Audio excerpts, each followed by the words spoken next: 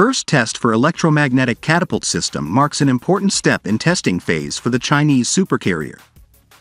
The newest Chinese aircraft carrier has started with dead load launch testing for her electromagnetic catapult system, as was confirmed by footage circulating on Chinese and Western social media.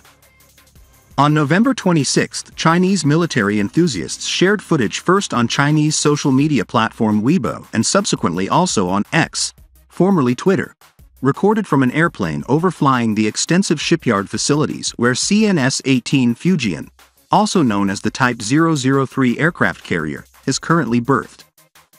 Since the Pudong Shanghai International Airport is located very closely to Chongqing Island, the location of builder Jiangnan and other shipyards, related imagery taken from passenger planes has become a common source to follow the progress of several major PLAN programs. The video footage shows launch and subsequent drop of a test vehicle from one of the two forward catapult positions on the new aircraft carrier into the water of the basin in front of Fujian. A large barge used to move hull components had previously relocated from its mooring position also in front of Fujian, ostensibly to make way for this part the testing regime. Similar efforts, termed dead load testing, are common for all catapult-equipped aircraft carriers, including after major overhauls, such as most recently on French Navy carrier Charles de Gaulle in Toulon. Overflight and satellite imagery shared on social media on November 19 and over the following days had previously shown Fujian moving away from her berth.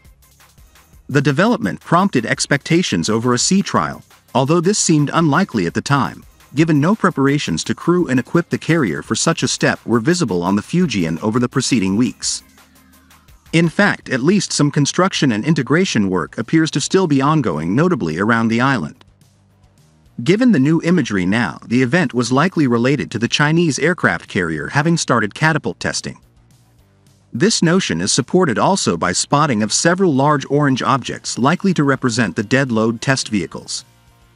Over the next few days, the carrier then returned to her normal berth location. Fujian moving away a short distance and then returning to the mooring position may have been required in the context of testing her starboard third catapult launch position on the angled flight deck, although this remains speculative.